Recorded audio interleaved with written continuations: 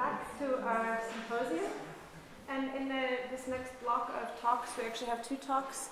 The first is by Matthias Sebastian Krüger, who is coming all the way from Germany to be here to present. He's a specialist on microtones and has some interesting things to show us about microtonality on many different keyboard instruments. So there'll be some surprises. And then following his talk, Forrest Moody, who is also our pianist for the day, performing on all these wonderful pieces, will give a talk about his experience learning this repertoire and working with microtones on a keyboard instrument.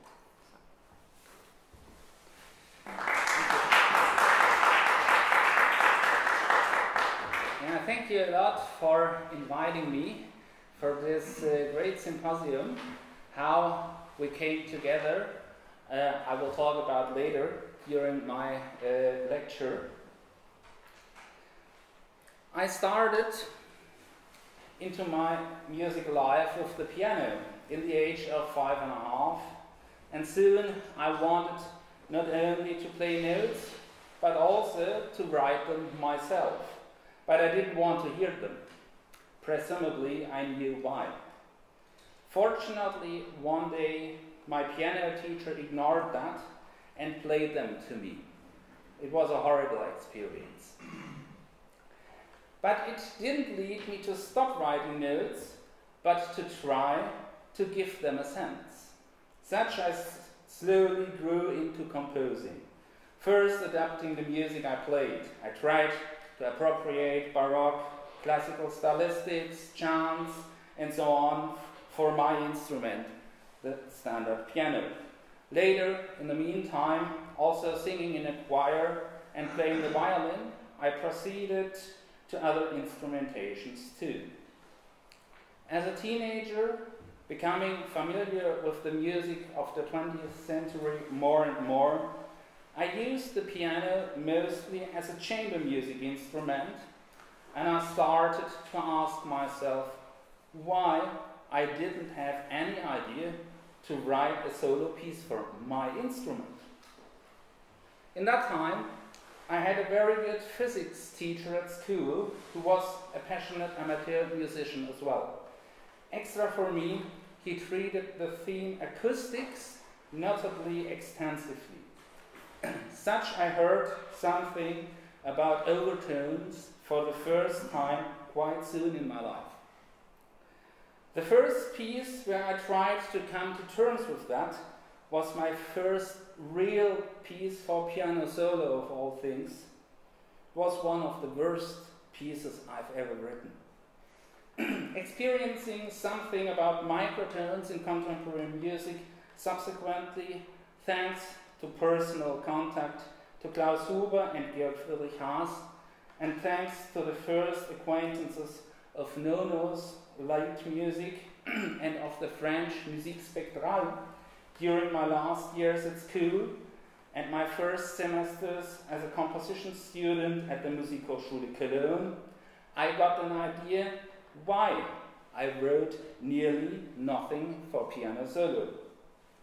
This black box, if there is no tonal context in the music for, always sounds so temperate. So, I started searching for possibilities how to teach the piano microtones.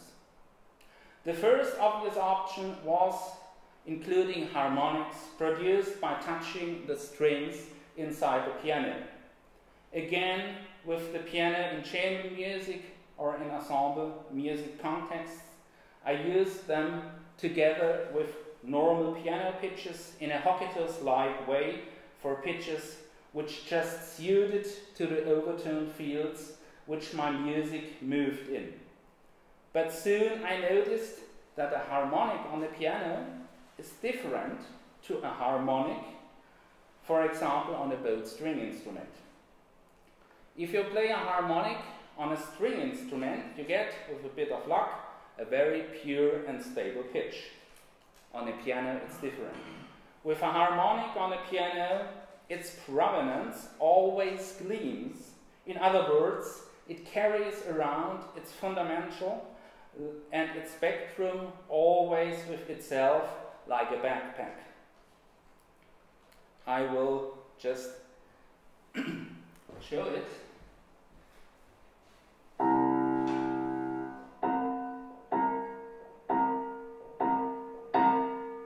Here we have the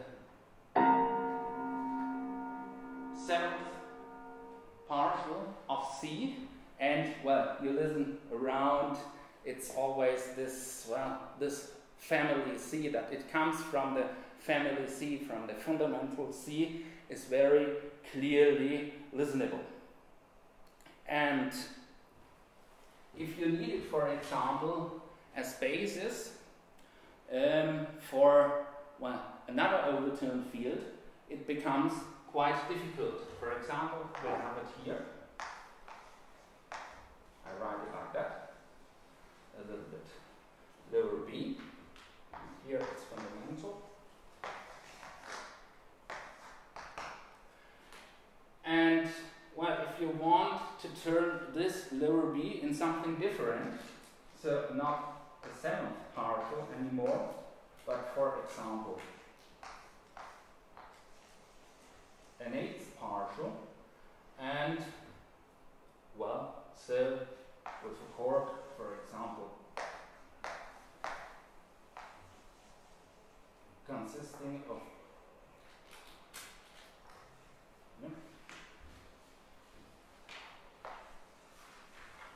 those pitches, 4, 7, 8, 9, 10. So with this lowered B flat as fundamental, it's difficult with the piano flageolet because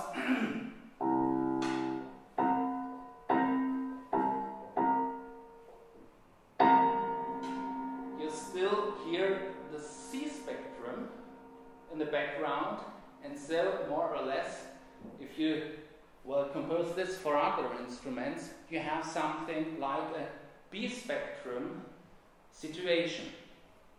And well, if you're touching the string just a trifle beside the harmonic, you get something more like a multiphonic.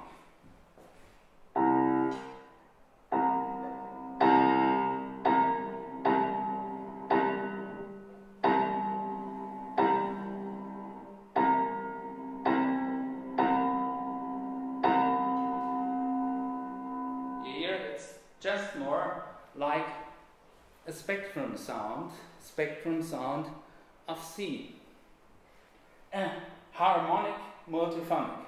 I experienced that, but it didn't dawn to me yet.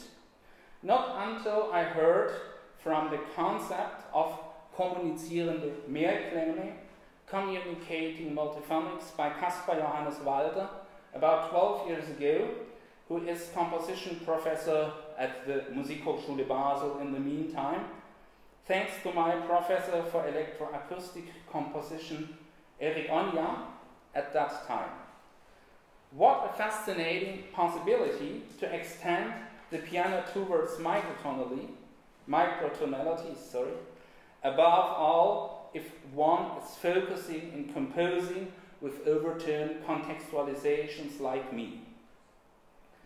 Different to multiphonics on wind instruments, piano multiphonics are very pure, very stable and reproducible on every string in the low register.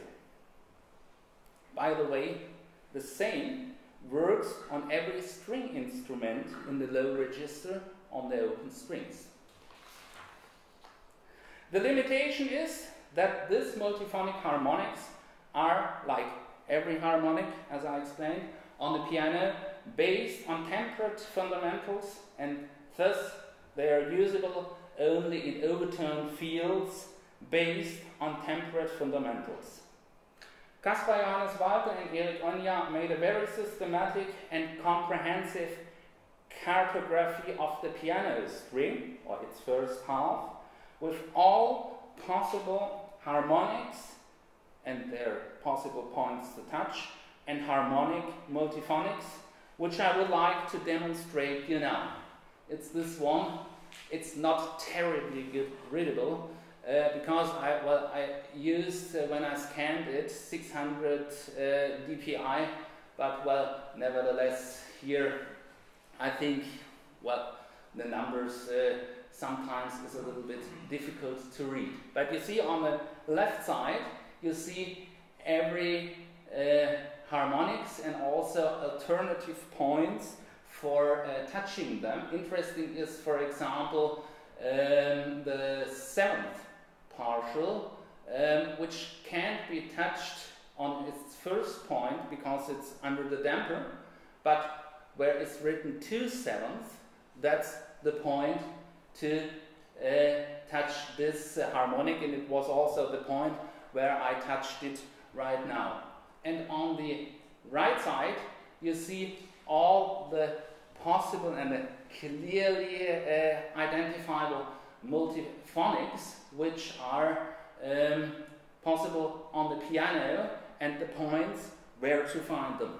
I can demonstrate very easy. It's just this 1, 5, 6, 11 because it's right behind the damper. Now it's the 5th, so I have to give a little bit.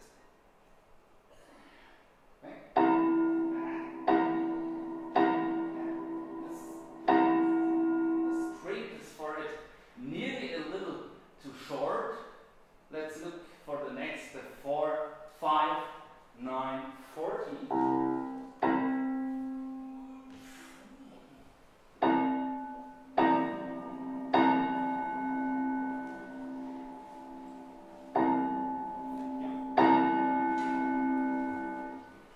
So what we hear here is. Could you give the source from which we took the graphic? Yes, it's from a book about also a symposium, which happened in Stuttgart in 2011. I could give you that the book title and so on later. So what you heard now was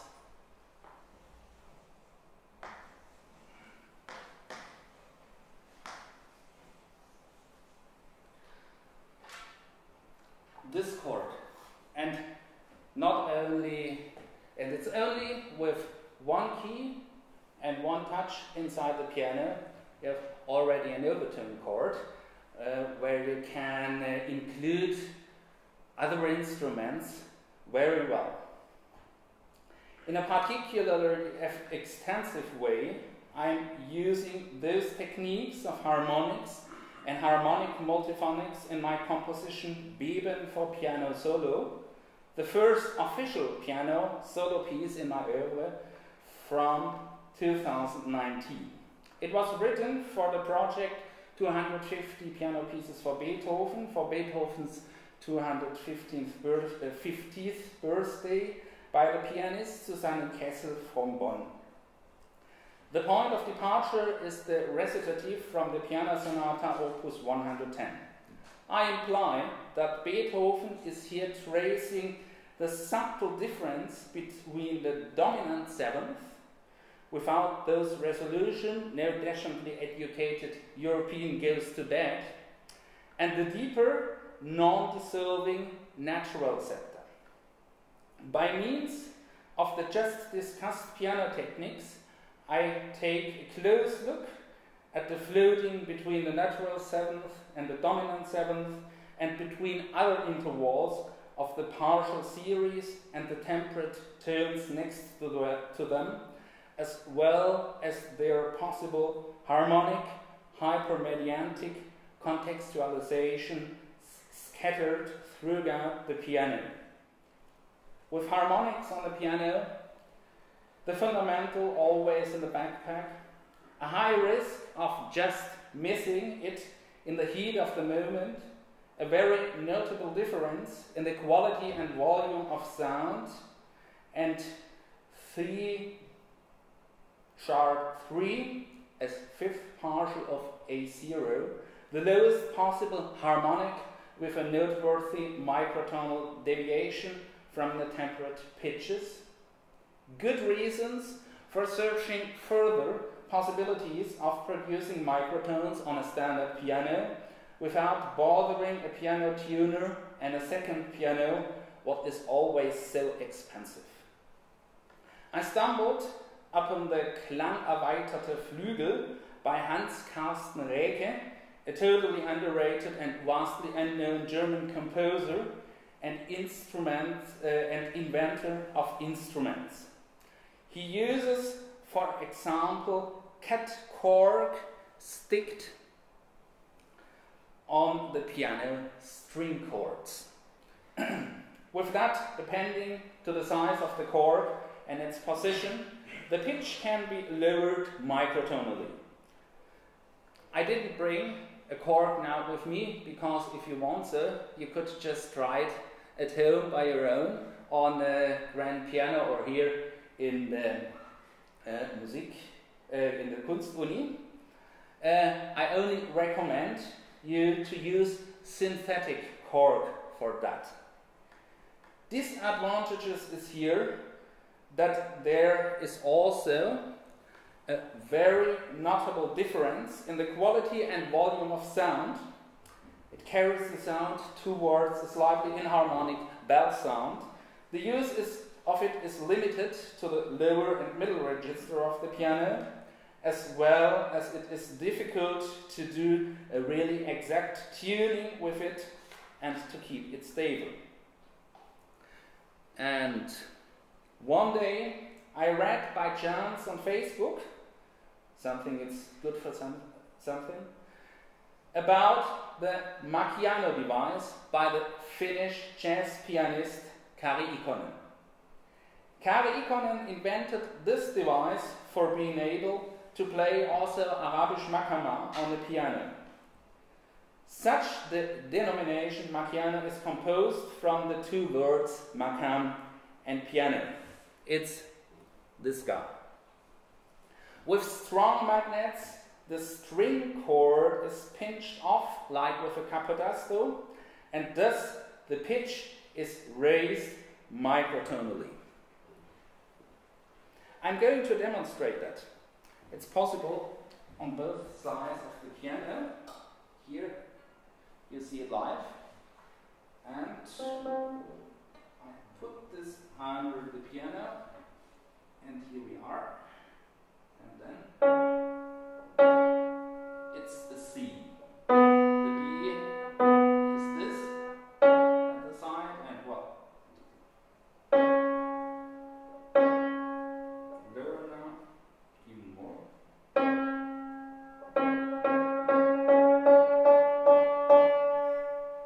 Maybe the first time you heard a real glissando on the piano. And as I said, it's also possible to have it on the back side of the piano, on the strings which are covered by others. So, which is it?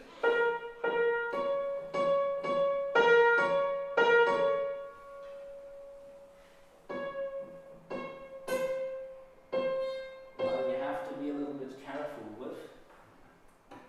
It risks to buzz, but, well, as it is strong magnetic, I have to, keep it away from every digital device.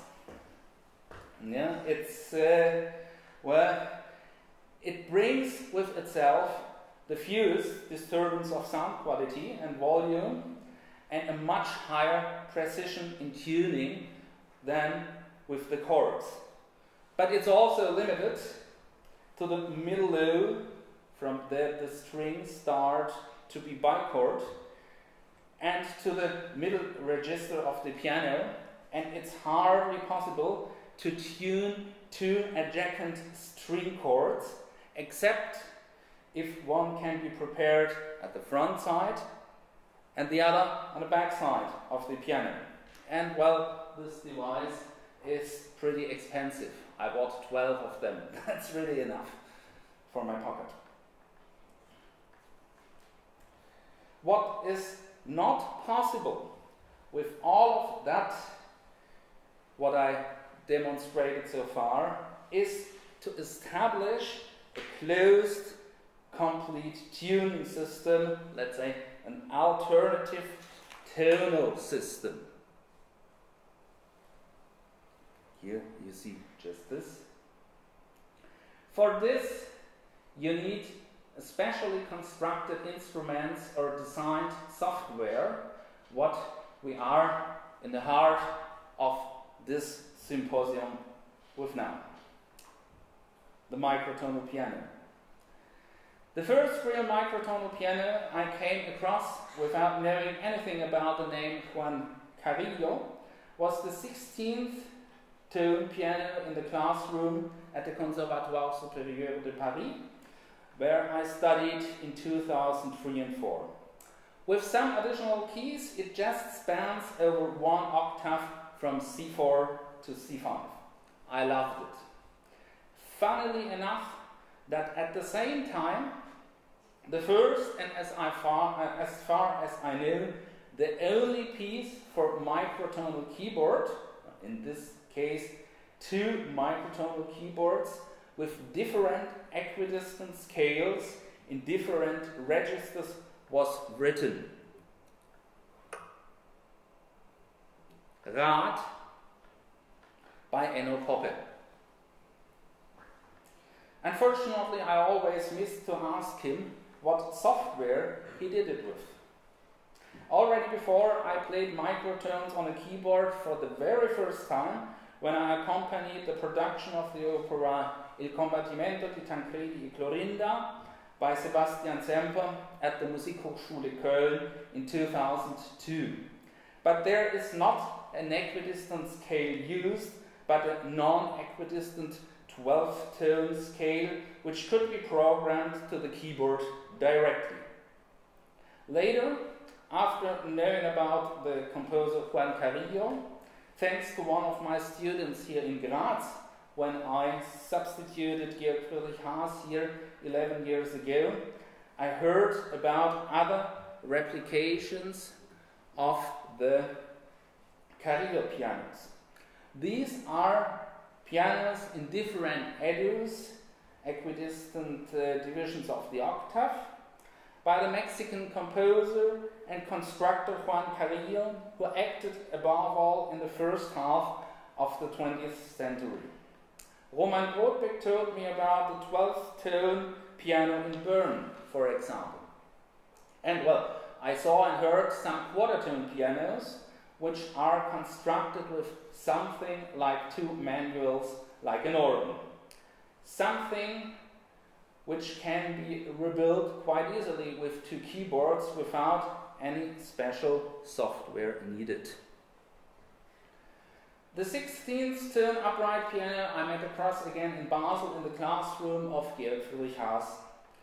It's the most common replication of a Carrillo piano, which a couple of exemplars built by the German piano company Sauter are existing scattered over the world. Because of that, and because of the transport of a piano is always pretty expensive, one of these 16th tone pianos appear above all at special events, and composers then write solo pieces for it, all of them between C4 and C5. I thought by myself, well, what a great chamber and ensemble music instrument actually, even if I prefer the 12th tone piano, respectively 72 Edu piano, which suits more to my music. With all of these precisely tuned microtones, a perfect intonation backbone for other instruments and singers. And such I decided to use it like that, in a piece together with alto flute, standard piano and double bass, which isn't performed so far, unfortunately. Harte Schale, weiche Kern, it's the name of the piece. As I was aware that I limit the potential locations for performing it with that, I thought from the very beginning about a version with keyboard coded to a 16th tone piano. So in the beginning, this was just a pragmatic consideration. I talked about that purpose to my former fellow student from Erik Onya's class for electroacoustic composition in Basel, Sandro Balzarini, when I met him by chance.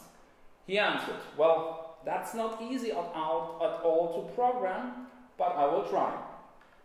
And he found a solution which works only for a couple of Yamaha keyboard types, however.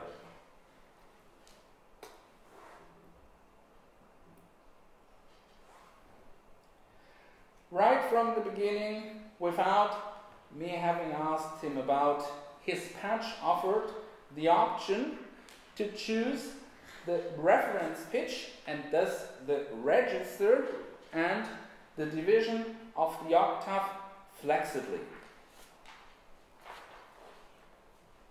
It's particularly great that it's possible to change the register during the piece because the pitch range is very small. With 88 keys of the keyboard in a 16th tone division, respectively 96 tones per octave, less than 1 octave. Such an unexpected gift which inspired me instantly, for example, to the piece which will be premiered in the evening concert. And I wrote a version of the piece Hatte Schade Weiche Kern, mentioned above, for flute, 12th tone keyboard, standard piano and violoncello for the EMA Trio Vienna, which is supposed to be premiered next year.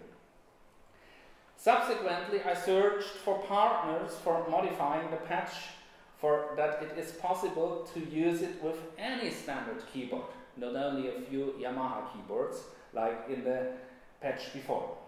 As I am too stupid and too less a digital native for programming such a complex thing myself. When I met Martin and Alicia for the first time at the premiere of my string quartet in March at Kultur Graz, they were instantly interested about.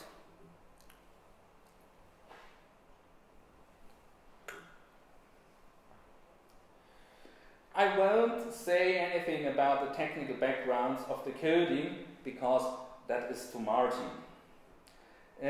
It works like the patch by Sandro Balzarini with the keyboard's own sounds, respectively samples, so there is no need to buy an expensive software sampler. Now I show you the patch.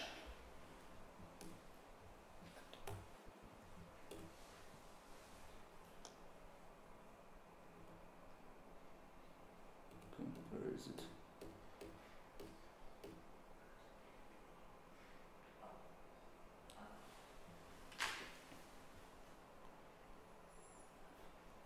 One moment. Yes.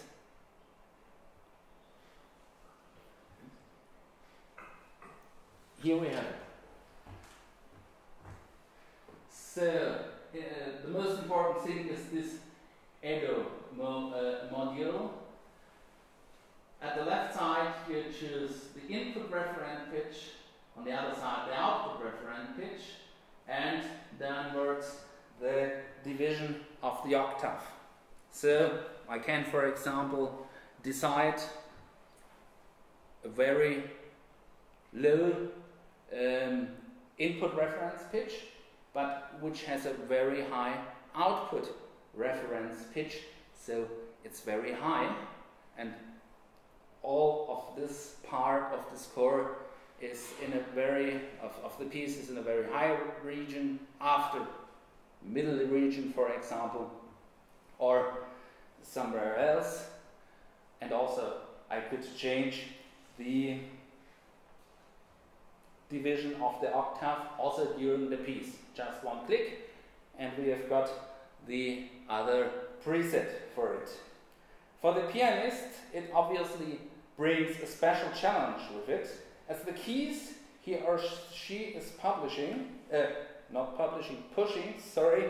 don't coincide with the resulting pitches. We will now hear an example of the piece, just the beginning.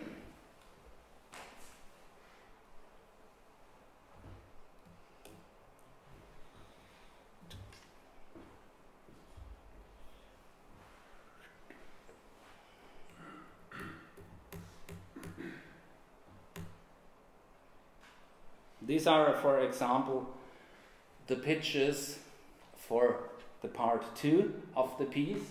So I have to write on the upper staves the notes to be pushed, and on the lower staves, and on the upper staves there are the pitches sounding.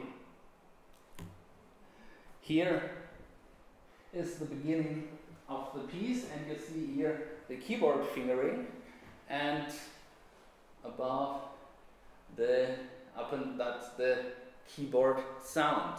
And I think we would like to hear that.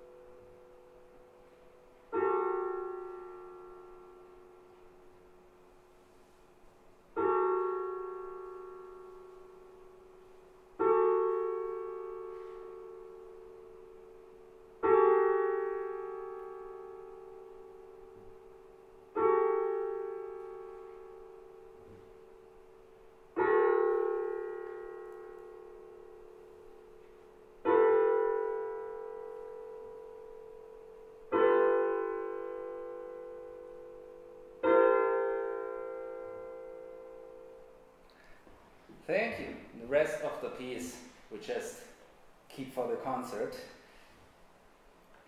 The piece consists in different overtone chords, in the end also distorted overtone chords, connected each by one hinge pitch in different grain sizes, as you can see here. Different overtone chords in red, that is the pitch which stays always stable, and here I wrote the numbers of the partials, and also below the imaginary fundamental of it. I can also, it's now very quickly analyzed, I could also send you this paper, which is not only the first page of the score, but also already a small analysis of it. As I said, it's absolutely necessary to write two parts in the score. One with the pushed keys and one with the resulting pitches. And it's really a challenge for the pianists, as the keys, as I said, are completely different to the sound they are bringing out. And I've still ideas for other keyboard tuning softwares. For example, where you can tune non-equidistant scales, where theoretically every key of the keyboard has its own individually tuned pitch. Or equidistant divisions of other intervals as the octave, achieving scales which do not transpose by the octave. For example, with a ninth as frame interval for talking with Gérard Clisset, a spectre dilaté, or a seventh as frame interval for having a spectre contracté, or a 12th as frame interval, notably interesting, for using the Bohlen-Pierce scale, which divides a 12 in, more or less 3/4 tone steps.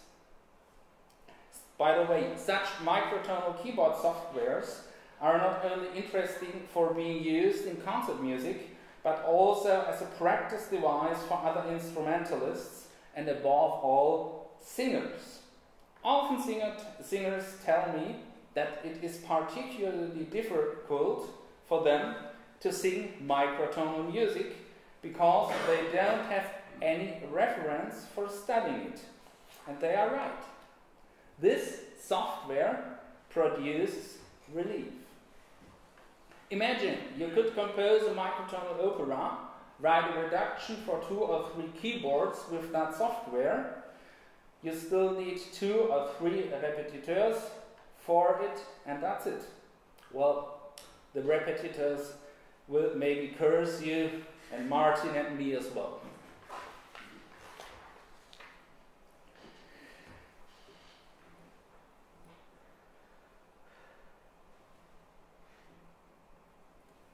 For the end, the aspect of studying microtones with singers leads me to the last microtonal keyboard instruments, which I would like to have at least a sidekick to, organs.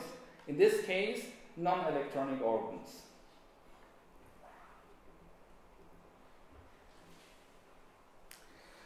The first time I met a microtonal Etüde organ was when I conducted the premiere of the piece Begegnungen for 7 singers, lute and 7 gambas by Mark Steinhäuser in 2008.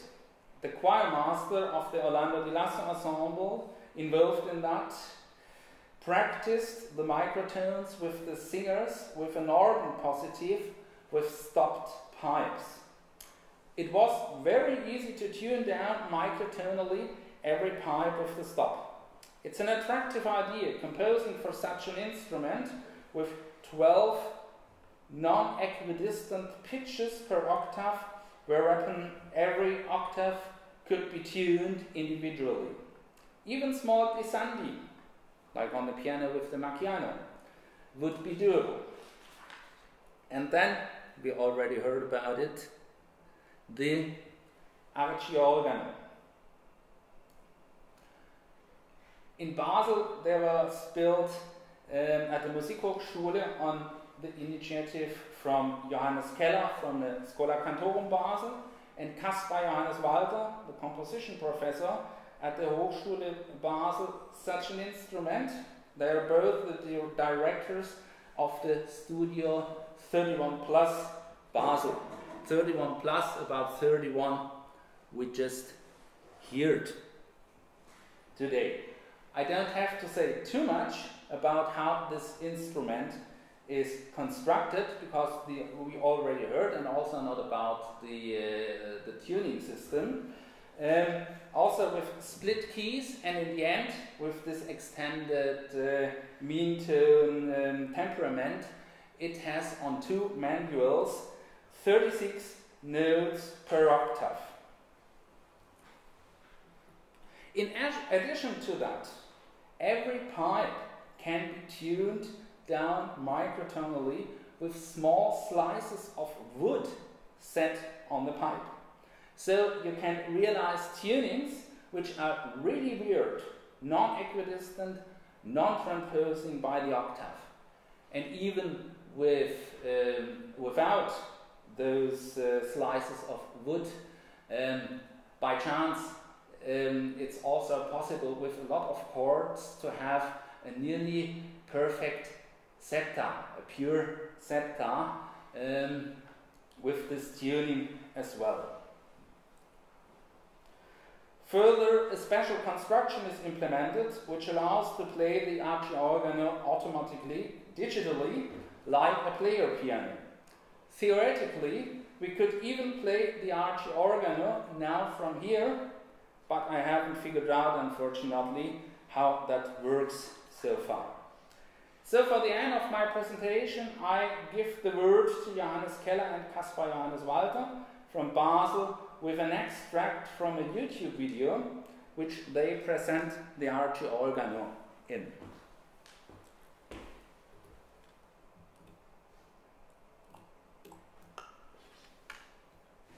Now we can have it. How it can be done. Another really beautiful thing for the practice, I think for both the historical and the contemporary, is that the instrument perfectly suits to other instruments. So it is clear, very clear, so you can really detect which is incredibly clear, but not extremely loud.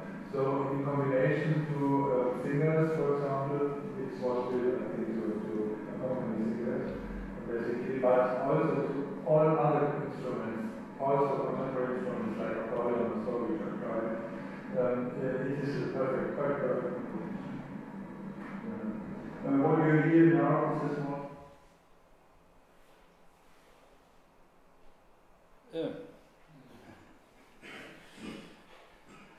This is not a good sign. The internet seems to be weak.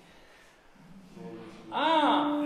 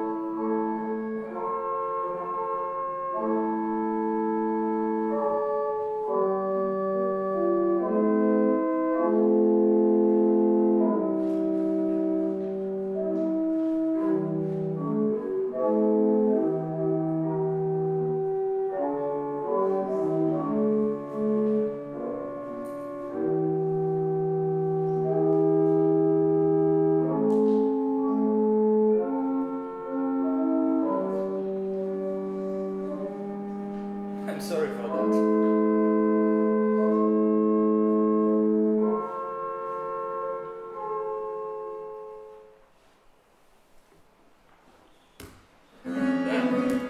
Stop. Yeah, and I'm really overwhelmed, I have to say, to see that this Arpeggi Organon starts to be... I didn't touch it, but it felt involved. That this Arpeggi Organon started to be reproduced here as well with an electronic device. That's really great. And I hope, well, having some Arpeggi Organon spread over the world, because this instrument is still more difficult to transport than a carrillo piano. All this is a short, subjective extract of some developments towards microtonalizing keyboard instruments, which came across me and caught me in the last years, what is not exhaustive at all. Without any doubt, there are a lot of researches and developments in this small, big world of contemporary music and historic music, which we don't know about yet, in spite of internet, social media, and so on. That's it. Thank you very much. And now I'm open for your questions. Thank you.